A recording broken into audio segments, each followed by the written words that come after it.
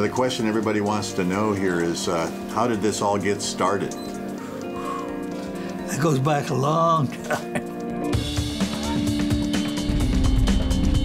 I was trying to work out how to keep warm. That water gets down below 50 degrees. And I would make some wetsuits and get laughed at. I was thinking I'm going to have a surf shop down at the beach and have a few friends, and I never dreamed anything like this would happen.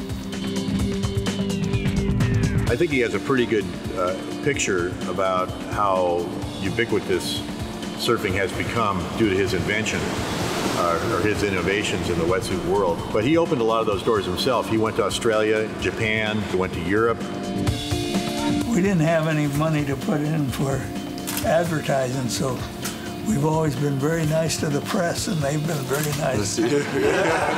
Unbelievable guy, and just such an honor to meet him and be here today, and to see where the company's come from and gone is unbelievable, and yeah, just really happy to be a part of it.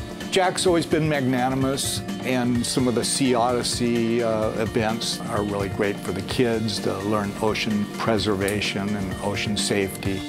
We teach them that the ocean is alive, and we've got to take care of it.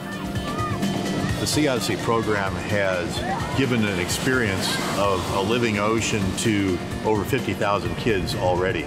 A lot of them have been changed by that experience demonstrably, and I think that would be a legacy that he could feel really proud of and would be really satisfied that he was able to have that kind of effect with the new generation.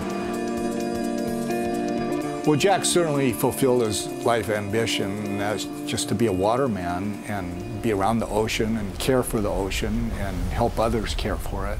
So he's got my full respect.